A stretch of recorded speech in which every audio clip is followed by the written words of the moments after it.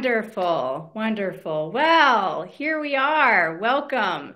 Welcome, everybody, to the Business Use Cases breakout session of the PAAV Summit. My name is Jackie Erickson, and I will be moderating today's session. And this session is the last of this particular summit, so I do believe that they've saved the best for last. Just a brief background on myself. I'm a Pittsburgh native, and I'm truly passionate about seeing all these emerging technologies come into society safely. Currently, I am the Director of Policy for Optimus Ride. Optimus Ride is an all-electric autonomous shuttle company. And I am also a returning speaker for the PAAV Summit. I've been on the circuit of the AV Summit since 2017, since the early days. So it's glad to be back. One thing I do want to do is take a moment and before we get started into some of the housekeeping items, I want to acknowledge PennDOT. I want to acknowledge Michael Baker and all the folks behind the screen that they have done a fantastic job of pulling this together. It's not easy in a virtual setting. It's really, really hard. So for those that are familiar with the clapping setting on the bottom right-hand side, can we just do a little of a clap for our friends at PennDOT and Michael Baker? Thank you, guys. I appreciate it.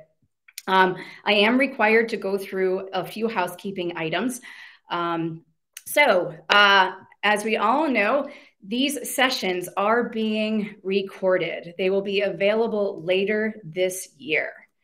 You will also see that your microphone has been automatically muted to reduce background noise. So don't worry if there's construction going on or if the kids are coming in from school, we can't hear it, thank goodness. On the right-hand side of your screen, you're gonna see the general chat, and you're also going to see the Q&A. I do encourage folks, I know we're in a virtual setting, but if you see somebody you know and you haven't seen in a while, just chat them, say hello, engage a little bit, ask a few questions on the Q&A side of things as well. We want to make this as interactive as we can, as we are still in a virtual setting. And then actually, I'm trying to think if there's anything else here. I guess from a formatting standpoint, so folks are aware, is we're going to have the speakers do brief presentations, and then we'll go into some Q&A. All right. But before we get started, I do want to just give a little bit of background on this particular session. So we wanted to take this opportunity with business use cases and look at it from a different approach of how to integrate autonomous vehicle technology differently, getting goods from point A to point B. We've heard on the trucking side, we've talked about what's happening on the highways, super exciting. But in this particular session, we are going to stay on the road for a little bit when we hear from Nuro, but we're going to go also on the rail side of things. And this is a great opportunity to also look at other industries and how they're working with automation and autonomy. And so especially with Pennsylvania being a legacy state when it comes to the rail industry, I'm really excited to have our friends at Wabtec be here to present. But even before you get to successful businesses, we need to have in every region thriving ecosystems from the business community. And that starts at working at the local, state, and the federal levels. And so, so this kind of leads into our first speaker. And so I'm so very, very, very excited to be able to introduce somebody who is highly respected across the Commonwealth of Pennsylvania, who is a dear friend of mine. And so I'm proud to introduce Matt Smith, the president of the Greater Pittsburgh Chamber of Commerce. Matt, take it away. Thank you very much, Jackie. And we're going to run through a couple of slides that we've used for the study that I sort of want to use as the anchor for the discussion. But as Jackie said, we in the Pittsburgh region have identified the autonomous mobile system sector as one where, before we did the study, we thought we were really well positioned. And so we wanted to take a deeper dive into, how well positioned the region is and what, particularly on the policy side and the political side, what do we need to do to really accelerate the growth of something that we intuitively thought was already really strong in our region. And so we joined, as you can see from the cover page there, we joined with our partners at RIDC, the Regional Industrial Development Corporation, to undertake a study that we called Securing Pittsburgh's Breakout Position in Autonomous Mobile Systems. And I should note it was funded by the Richard King Mellon Foundation. And so it's a perfect example, we think, of the Pittsburgh model of public-private coming together, and in this case, the foundations supporting us and investing in this study. But as you can see, we had other partners on the initial steering committee of the study, the Pittsburgh Technology Council, Carnegie Mellon, our colleagues at the Pittsburgh Regional Alliance, which is our economic development affiliate at the Allegheny Conference, as well as industry represented. And that's really one of the key points we've made consistently when we've been discussing the study. This is really an industry-led effort, and we want to make sure it remains that way, and industry's role in the study in moving it forward was really critical. So on the next slide, we go into a little bit around the purpose of the study. And what we really wanted to do was convene, examine the sector, define it, evaluate threats and opportunities, and put an initial strategy blueprint on the table that we could move forward. And for me personally, one of the early objectives was to hopefully identify this sector as one of the Pittsburgh region's big opportunities, as other regions in the state have done when we talk to state and federal policymakers. And so on the next slide, you can see, we really are starting out from a very strong position. The top line result is that the Pittsburgh region right now is one of the top centers for autonomous mobile systems in the country. And we have an ACE card and a key anchor, as you can see, in CMU, which the study identified as the #1 academic center for research and talent impact.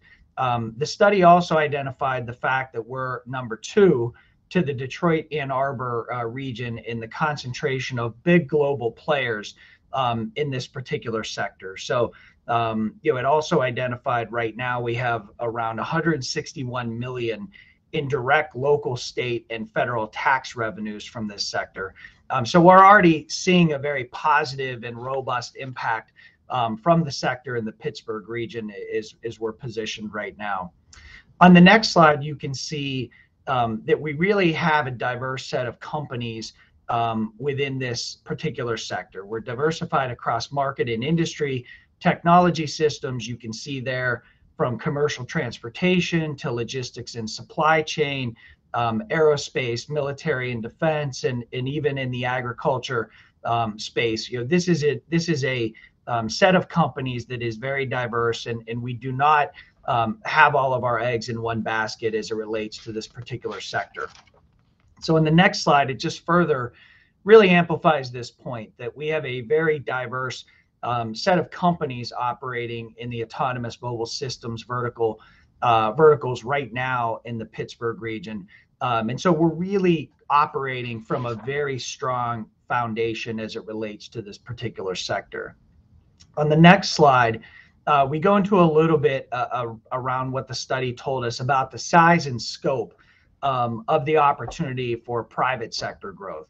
As you can see there, it's estimated to be north of $1 trillion in total market size. So the study told us that if we're able to just capture 1% of that global share, we're talking about $10 billion in estimated impact and over 5,000 jobs over the next 5 years in the Pittsburgh region. So even capturing a very small percentage of the overall play would have a huge impact on the region's economy and on our population as well.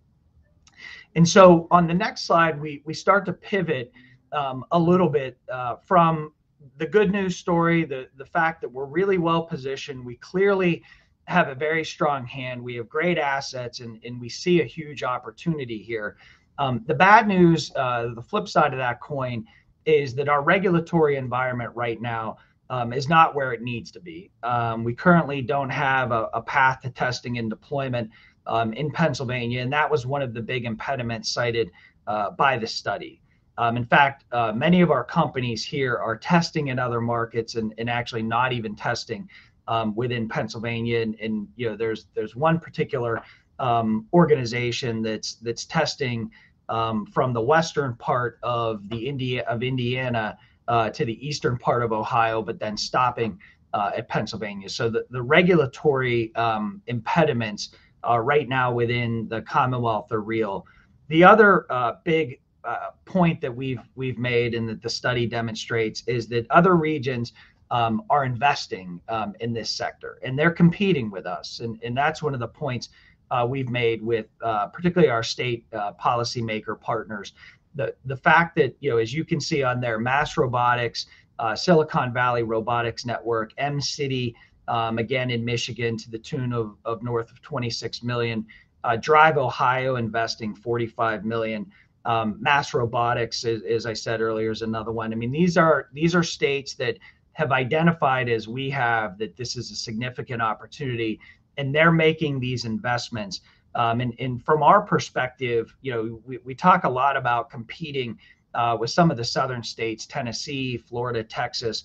In this case, we're really facing direct competition from our neighbors, Ohio, Indiana, Michigan, as noted. And so this robust investment is something that other states are doing. They see the opportunity, in Pennsylvania. I think it's really important that Pennsylvania recognizes that we're in this competitive landscape. And so on the next page, we talk about a little bit related to what are the opportunities for the funding. As many of you know, the EDA has opened up a process for upwards of $100 million in federal funding for regional innovation cluster opportunity. There is relief dollars both at the local as well as the state level that could be tapped into for this particular ecosystem. And so the competition is fierce in this space, but significant opportunity is out there to drive some of this money into Pennsylvania and specifically into the Pittsburgh region to support this sector. And so what's necessary? We go into, on the next slide, a little bit of the priorities that are necessary in moving this forward. Is noted, advancing the regulatory environment to facilitate testing and deployment is really critical path number one that the study identified if we want to capture the manufacturing opportunities. Number two, creating a coalition of industry, civic, and economic development stakeholders who identify this as the opportunity for the Pittsburgh region and get up every day thinking about how they can advance the ecosystem. And as noted, number three, mobilizing the significant state and federal support that's out there to grow this cluster. And so let me just take a little bit of a deeper dive on the next slide into what that means. As noted, there's a critical need for a state level autonomy program to position the Pittsburgh region for growth. And the study identified three particular areas where that could be really helpful. Number one, on the innovation ecosystem side, and that is noted in number three, strategy number three, that could really mean a focus on coordinating regional economic development partners like RIDC, for example, to make sure that the investments are being made in sites that would facilitate the growth of this ecosystem and industry. On the second part there, industry growth, that's really around making sure that we scale this across the region. It's an opportunity that isn't simply one that is within Allegheny County or the city of Pittsburgh. We feel like this is an opportunity for the entire region, and industry growth gets us to that point in terms of taking advantage of the full supply chain. And then the third part there, as everyone knows, talent is an issue in every industry. This one is no different, and we want to make sure that we work with the building trades, with our universities, with our community colleges, and every local university and school out here in the Pittsburgh region to make sure that this is advanced. Also, the other point I want to draw out on this slide is with regard to strategy number 5.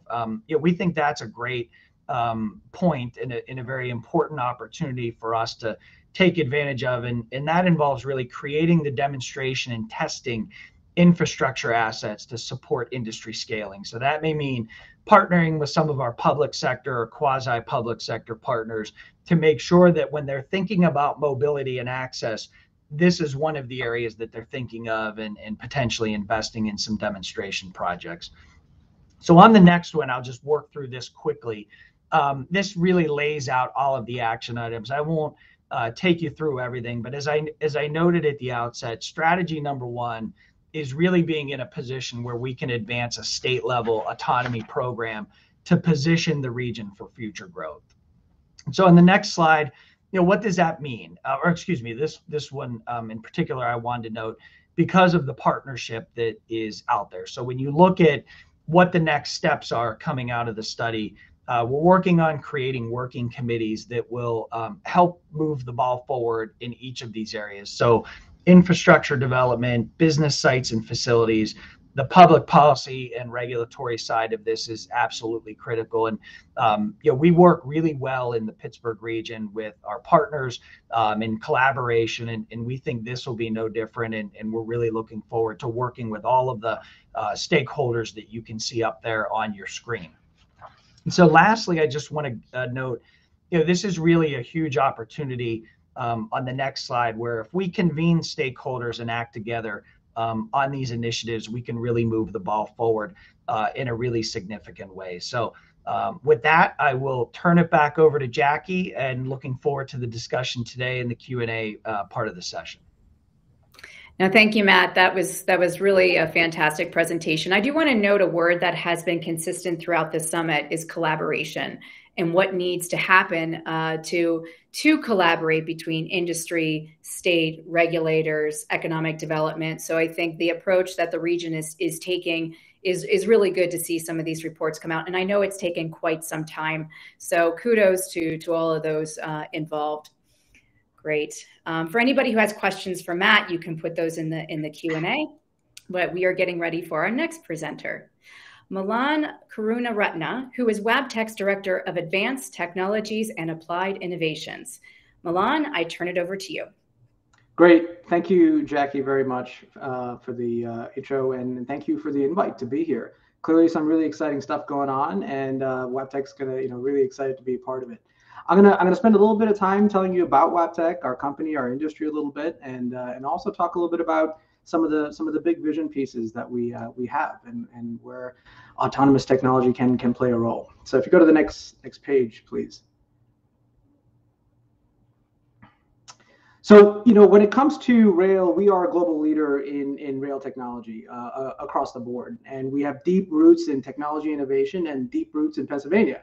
Our founder, George Westinghouse, started Wabtec Airbrake Company in Pittsburgh, and it's amazing to see the evolution of the technologies and how Wabtec as a company has grown to what it is. Most recently, we had two big acquisitions, Favorly Transport out of Europe, really focusing in the transit side of things, so really opening up that aperture for components in the transit space. And also very recently, GE Transportation, which is where I came from. Now it's running on almost 13 years in the industry now I've been in. And this was where we were bringing that locomotive OEM into the mix of the portfolio. And what's really exciting is that this new Wabtec has really grown into what's on the right side of the page. It's a good mix of that physical and digital emerging technologies across the rail transportation ecosystem and supply chain. Most recently, you might have heard we leading in innovation in renewable technologies, and our first of its kind, fully battery electric locomotive was completing testing out in California, and really pushing the boundaries of that technology. And in fact, we had our first official sale of that locomotive to a customer. And just to give you a sense of the breadth of the locomotive fleet that Wabtec has produced and put out into the world, we have roughly 23,000 locomotives running worldwide, right? So just imagine those type of assets bringing in types of data for all sorts of analytics and intelligence that could be built. 1/5 of the world's freight is moved by a Wabtec locomotive. So when I say that, the ability to impact and do good in the world is big, and that's exciting to us. The bottom right section is really our play in the software space and our digital electronics and software services that go throughout that freight logistics supply chain. From the time a container comes into the port of LA, Wabtec has a product called Port Optimizer that helps bring visibility and planning and coordination to best facilitate freight coming out of the port. As that container makes its way onto a train, our locomotives are designed to haul that train in the safest, most reliable and fuel efficient way as possible. As that train makes its way into a yard, we have software solutions to help optimize how best to manage that type of goods. And then finally, as we get into some of our first last in the short line side of things, we have transportation management systems to provide our railroad customers that kind of ability. So a really nice spread of, as you look at the freight rail logistics supply chain, pockets of technology that we have. And that really leads me to one of the initiatives I want to kind of highlight that Wabtec has been pushing this year called Freight 2030. You go to the next slide, please. So, if you think about it, today in North America, rail moves about 40% of ton miles of freight in North America, but makes up less than 2% of greenhouse gas emissions that are emitted from the transportation sector, right? So it's a more efficient and cleaner mode, and that's typically driven by the steel on steel, right? The friction and the efficiency in that context and how these trains are run. In addition to that, as freight is starting to, grow and, folks like us are having a higher demand from the consumer side of what we want and when we want it, we are seeing that more of that congestion of movement of freight in and out of centers, ports, getting into congested areas, especially around neighborhoods. And this is where rail is a much safer mode of transportation as well. So if we're more efficient, cleaner, and safer, the question is, what would it take to move more onto rail, right? How do we address that topic? And it's a complex question to answer, by the way. And that's what really helped kind of launch our Freight 2030 vision, where we were looking to partner with Carnegie Mellon, the leader in AI and automation and these systems, and our partner Genesee in Wyoming, largest short line in the world, and partnering with one of their divisions here in Pennsylvania. And the notion of this vision was, what would it take to really go and build that zero emission battery or hydrogen type locomotive? I know we're only making 2% of that emission, but it's important to keep driving that forward in terms of clean energy. But that directly ties in with the second piece, right? What does it take to move more onto rail, right? And I have a slide that's coming up that starts to unpack that, a very complex piece. And sticking with the safety culture of our industries, how do we make it safer? How do we push these three things forward? And how do we take some big swing initiatives to really try and get us there? And as you can see, if we're successful, it has the opportunity for some pretty large impacts, right, across the board. If you go to the next page, just to highlight a little bit on the utilization side of it, right? Because that's where I spend most of my time currently, and it's a complex equation. It's not one thing that you do that all of a sudden you're moving more freight on rail, right? And it reverberates down that supply chain ecosystem. And the way we look at it, we see it in kind of three categories, right? Right now is how can we better optimize our current heavy haul operations, these big trains moving from terminal to terminal, point A to point B. How can we help our customers move most efficiently, safely, and reliably, right? And then as you get into rail type operations, the way these trains moves, they move in blocks of operation on the physical rail network, right? And you need to get authority to move in certain blocks. And there's a lot of initiatives going around how do I increase the density? How close can I run these trains next to each other? If I can run these trains closer to each other, I can increase the capacity on that network. And there's a lot of effort going also across the pond in Europe with an initiative called Shift to Rail over there, where they're looking at advancements in signaling technology to be able to try and increase capacity by 30 to 40%, right? So, what could you do there to help, run these networks more densely and in a safe way, right? But that on itself is not enough because, just because you have more capacity on the network, it doesn't mean that you're going to get this flow in.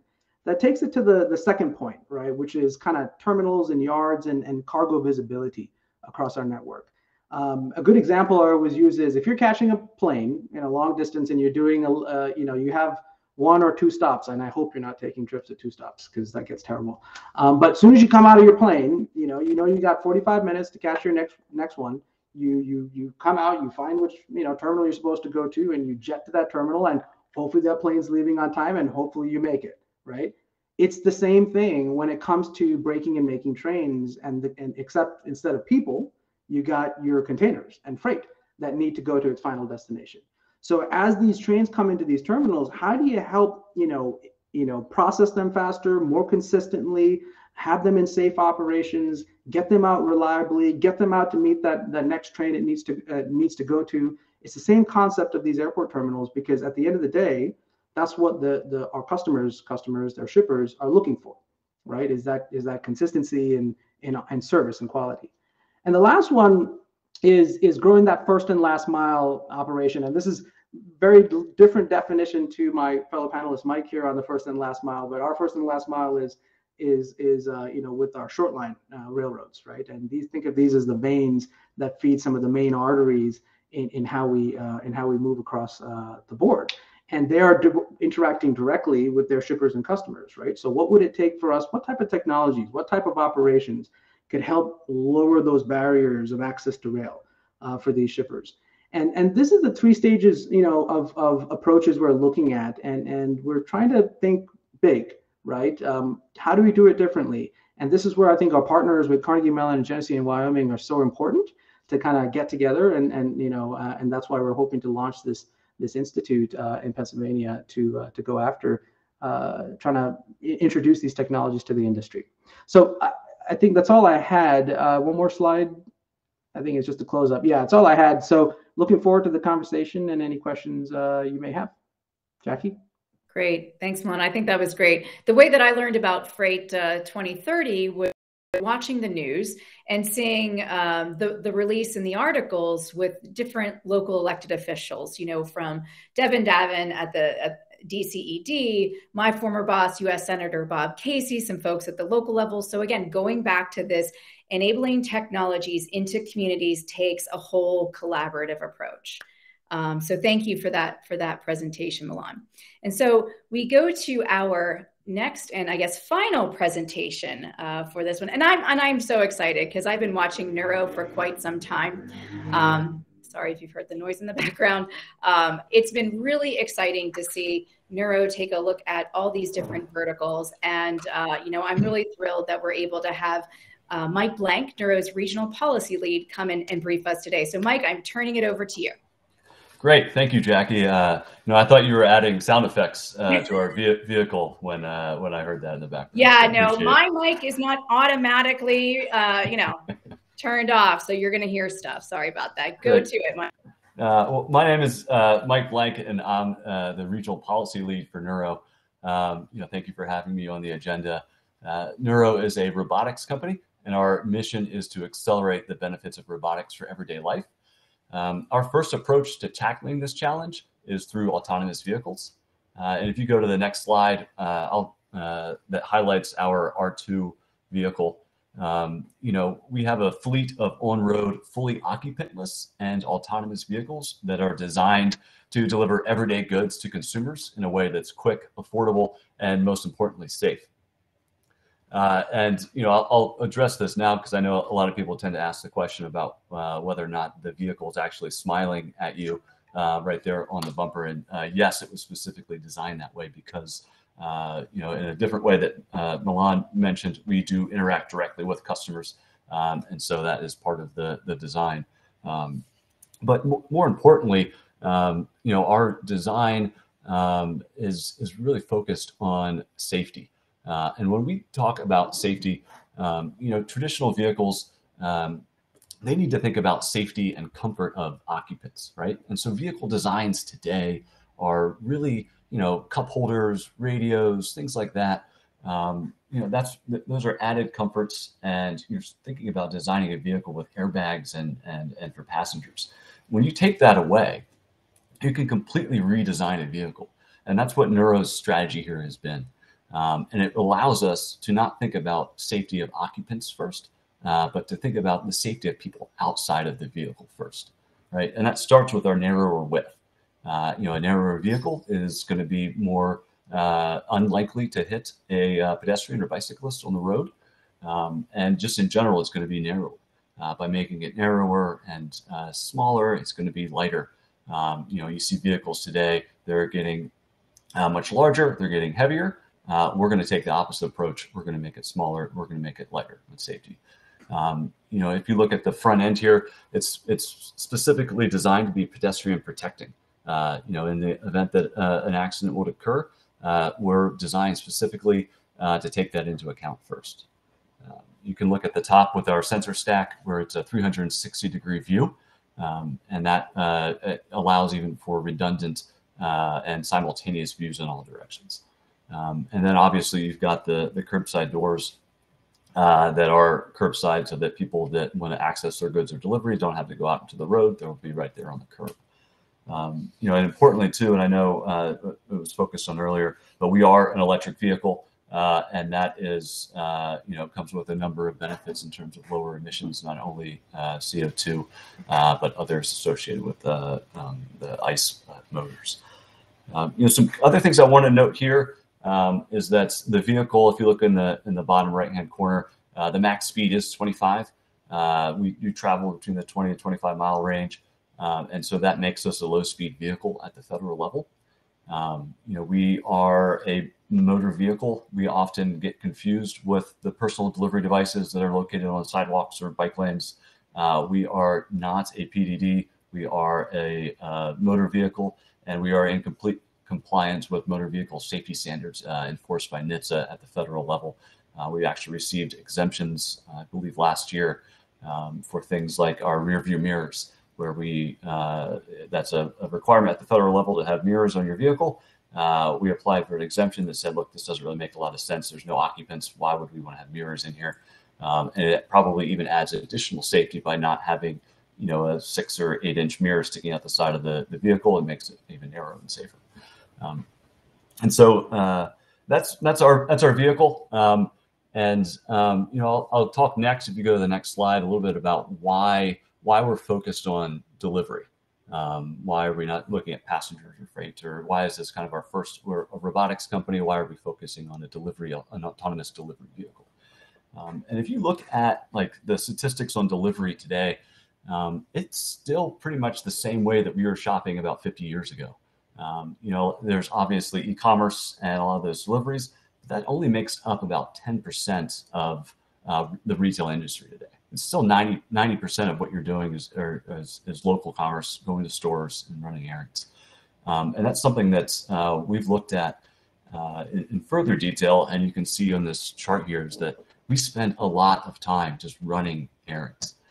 Most people think they own their car because they're going to go to and from work. The reality is that's only about 25% of what you're using your car for. 43% is for shopping and errands.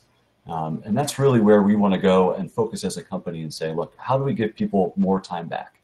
How do we make it and design a system where we're taking people off the road, therefore not putting them in harm's way, and they can stay at home with their families while a vehicle can deliver goods to you. That's really the heart of what our business model is. And you talk about our use case, or what's our purpose and mission. That's really where we're focused and what we're trying to achieve. If you go to the next slide, I'll highlight a study that we did that it's not only about giving people more time back, but it's also about just safety in general. And then I got into it a little bit in the description of the vehicle. But we worked with the Virginia Tech Transportation Institute, and they have a number of safety experts over there, and they have a number of safety models and algorithms that they can use to produce reports. And we asked them to look into, really what is, if you were to replace traditional vehicles in your crash models or accident models, and with a zero occupant vehicle like Nuro's R2, and you were to run those simulations again, what would happen? What's the outcome of that? What we saw is that there was about a 60% for every mile of driving replaced by the zero occupant vehicle, the risk of a fatality and injury was reduced by approximately 60%. That's extremely significant, because if you compare that to what happened with airbags and the introduction of airbags into vehicles, that was a 30% impact. right? And so what they're coming out with in this study and what they're talking about is basically double the impact of what an airbag would mean in terms of safety in vehicles. And what that really tells you is that road safety isn't just about how you drive. It's also about the types of vehicles that we have on the road and what's inside those vehicles. And Nuro's strategy here is basically say, if we don't need somebody in a vehicle, let's take that person off the road. And then secondly, you've probably heard this, and I'm probably at the end of the autonomous vehicle summit, the last speaker to go, and you guys are probably waiting for me to talk about how autonomous vehicles can make the roads more safer. I'm sure you've heard that multiple times already. But what we've said is we've gone an extra step there and say, yes, there's all sorts of safety benefits associated with autonomous vehicles. But we basically said, because there's autonomy, we can rethink, redesign the vehicle for safety. And there's those additional benefits that are out there. And that's what this study really goes after, is to really capture what's in the future. And we think that's in safety design for vehicles. And so I'm happy to stop there, and we can roll into some Q&A, Jackie, if you like. Well, thank you so much, Mike, for that really interesting presentation. And actually, I do want to start off with you. So you can take a sip of water while I ask this question, because this is about business use cases. We want to understand the business. The tech is cool, but we really want to see where is this going to move forward, especially in some of these traditional industries. And Nuro has really, accelerated itself from starting with a partnership with Kroger and doing grocery, Domino's food delivery, as we all know, and then looking at partnerships with FedEx, CVS. So what can you tell us from a business standpoint as Nuro has gone in to work with these partners and go into different verticals? What have you learned? What can you share? Sure. So, we're partners with some large companies. There's FedEx, there's Domino's, there's Kroger, the world's largest or the largest U.S. Grocer, and several others, Walmart's in there as well. If I go back to 2018 and we ran a pilot in Phoenix with Kroger, Fry's is the brand name there. And, one of the things that we learned after that 6 months, we operated on the road and with a perfect safety record. We did learn, the important part here is the difference between testing and then actually deploying and getting those pilot or real world experiences is you get real customers and you get real reactions. And one of the things that we learned from that was there's the design of our vehicle. Our R1, we had designed doors and the way that the doors were lifting and opening, that sometimes people were taller. Our customers might have been a little bit taller than we anticipated, right? And so we had to redesign the doors. There was also the height of the delivery area was actually a little bit too high for those with handicapped or in a wheelchair. So we were able to work with people in that community and really design the vehicle in a way that was much more accessible, and that kind of led to design changes going into our R2. I think the user experience too, we found out that, we thought that we could just have the vehicle show up on the curb wherever we thought was appropriate, but didn't necessarily take the consumer's perspective of where they wanted the vehicle to arrive, either by their driveway or somewhere around. And creating that user experience was another learning point as well, of allowing, maybe in the future we'll allow people to choose where the vehicle will arrive on their curb. But from that, we learned a lot about the demographics, the types of people that were interested in this. It's actually slightly different from the regular customers of Fry's, right? There was a subset that was actually very interested in grocery delivery and autonomous vehicles, and people thought it was cool, or people was kind of like not having a driver, or hey, do I tip this person or not? There was certain reasons that we learned about what our customers really wanted, and not only that, but there's also just the infrastructure of cities and the kind of different aspects of that, and that really led to us testing in Phoenix, and we gathered all that data that we kind of got from that pilot and reapplied it to various other cities. Okay, we're going to make these changes. We've learned this about our customers. What else are we going to go do, and where are we going to go do that? And that really led us to our Domino's deployment in Houston that we did there earlier this year. And so, I think it's really I think the important part here is in the AV sector is going from that testing phase, the ability to have that deployment capability to actually really learn, interact with customers, find out what they want, what they need, so that we can either change our business models, change our product, or potentially go to new places that we didn't consider before. No, that's great feedback. Yes, there is even at Optimus Ride, we've learned that, you can test, but, the customer feedback is so important. So I really appreciate those insights.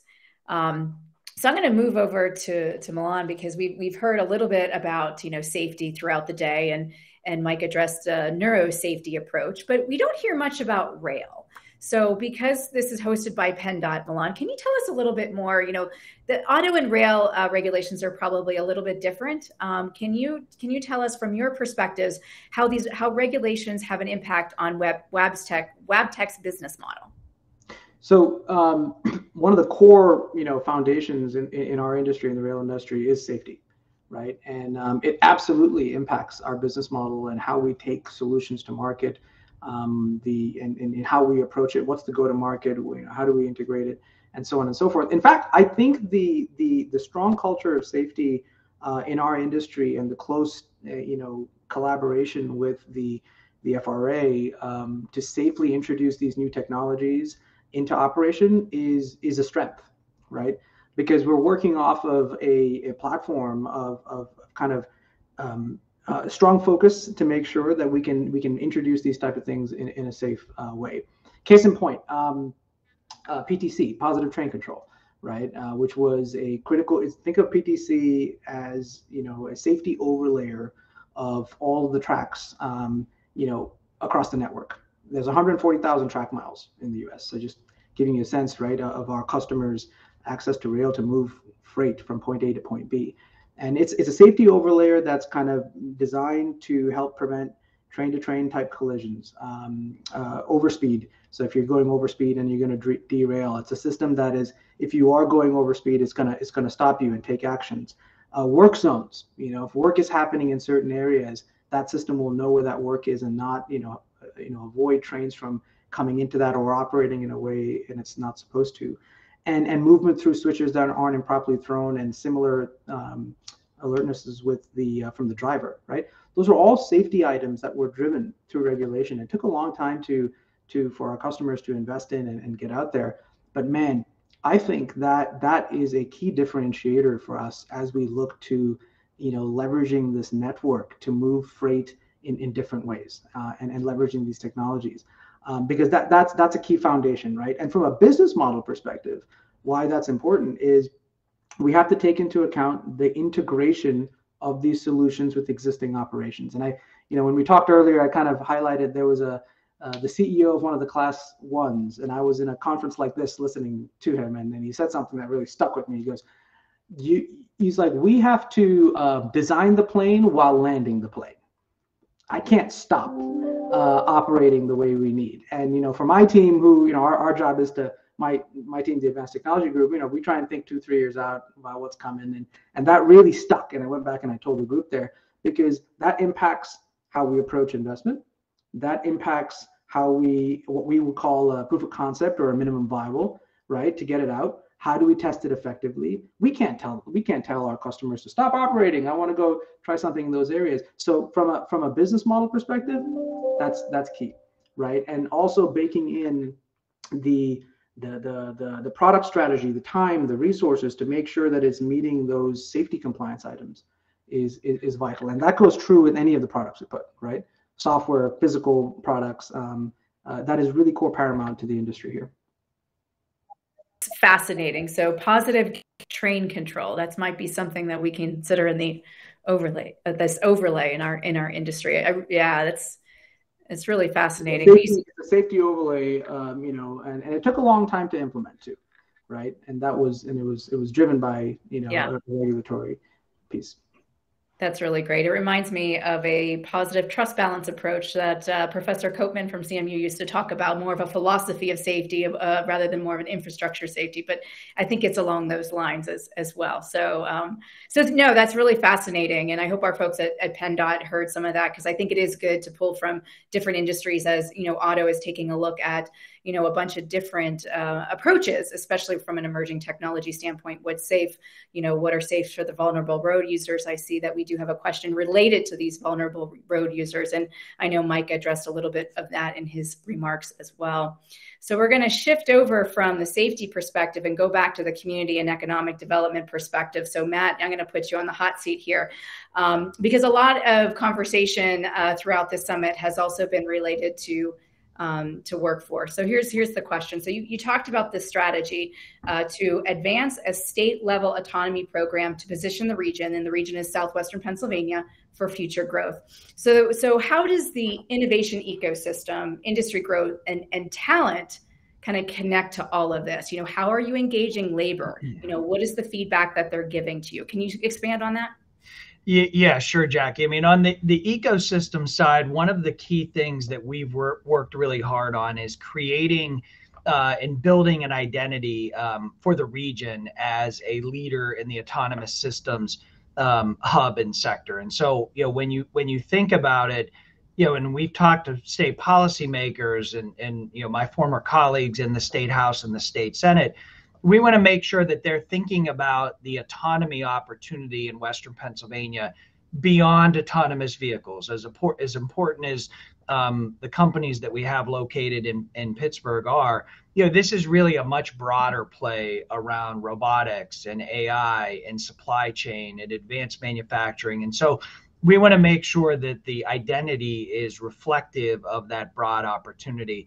And that sort of rolls into the other category of making sure that from the industry side, that our assets here, as I said earlier, that our sites are ready to take on this investment, that we have the infrastructure, the test tracks, to make sure that we're an attractive region to make this kind of investment. So we've talked to the partners, as I said, from RIDC, from the Pittsburgh Regional Alliance, to make sure that when we're communicating with our county economic development partners, that they're being prepared. They're prepared as much as possible to receive this investment, to catalyze this investment. And then on the labor question, I think that is a really critical part of the overall talent equation. As I said earlier, when we think of talent in this particular sector, we're not just talking about computer science, engineering grads from the University of Pittsburgh or Carnegie Mellon, even though that's an obvious strength for the region. What we're really talking about is as we pivot from what we hope and what we hope we're able to do is moving from an R&D intensive industry to one that is more production oriented, one that's manufacturing oriented. And that's where we think that the talent and the workforce training will be so critical from our building trades partners, from our community colleges, from various other trade schools in the region. And, for us, working with labor on this issue is, really important for the critical path. And, we just, I'm happy to share this with anyone who would like it. We worked with Ken Broadbent, who is the leader of our local steamfitters union out here. And Kenny submitted a piece to the Post-Gazette talking about the opportunity that exists in this sector. And we don't look at it as, I saw the question come through, and I think it's a very fair question. When our partners from the labor community hear autonomy, we want to make sure that they're not automatically thinking about a net job loss. And we're very cognizant of that.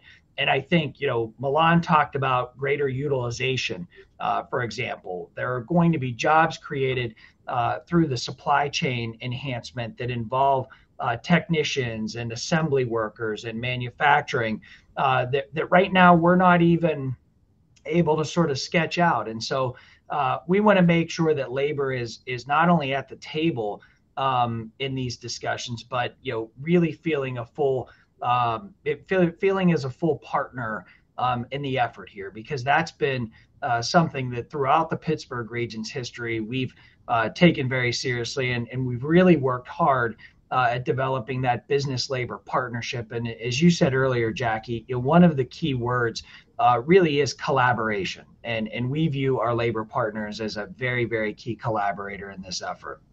That's great. And I just recently listened to a podcast from Argo AI's Director of Special Operations, Alex Roy. I'll just give him a quick shout out, because he was talking about the mission specialists that are trained to drive and test these vehicles, and the numbers and the amount of focus, time drivenness. Like, there are characteristics in other people where you don't have to be a software engineer to be involved in this industry. So I think educating folks on the labor side of what is needed, where gaps can fill in, I think is really important.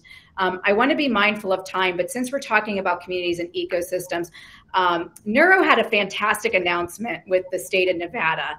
And I should say, I have been a fan of Nevada for many, many years. When I first went in to Nevada to try to put some last mile delivery robots on their sidewalks, it was Governor Sandoval who had a statewide innovation initiative. And it was following the economic crisis, where he said, we don't want to just be casinos. We just don't want to be, liquor distributors. We want to have a wide portfolio of different industries, so that when things crash, they're not impacted, because they received probably the worst downfall when it came to that economic crisis in the Obama administration.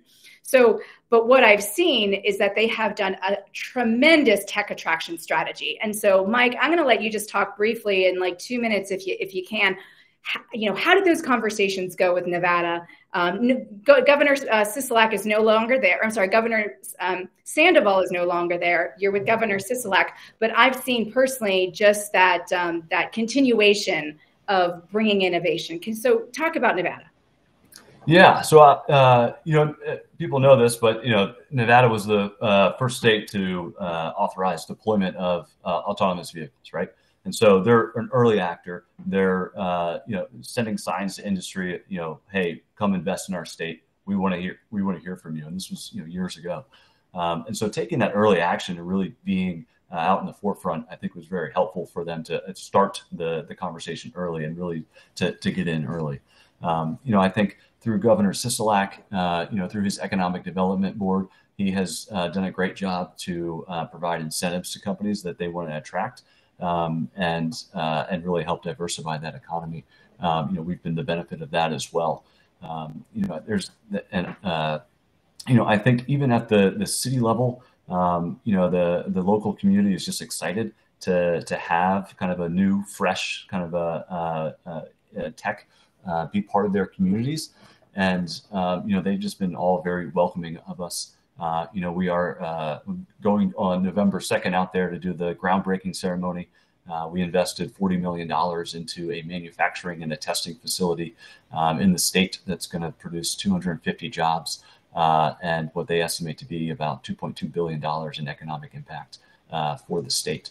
And so, we just see that the governor, we see the local stakeholders as well, really just taking the right steps to really attract us. And I'd also add, I think location really matters. If you look at where a lot of the major testing is, I think Matt had that map up early on. They've really had a great opportunity to take advantage of the California, Arizona, Texas area where you see a lot of people making those investments to really attract some of the manufacturing side and jobs associated with it. No, that's great. So we're at 4:25, and I want one question for a quick roundtable. And it is a question in the chat, but it's something that we had talked about. We are close to almost 2 years with COVID, and the supply chain has definitely been impacted. Businesses have been impacted. And so I want to just start with Milan and have him just maybe in a minute, just how has COVID impacted? What has it revealed for Wabtec?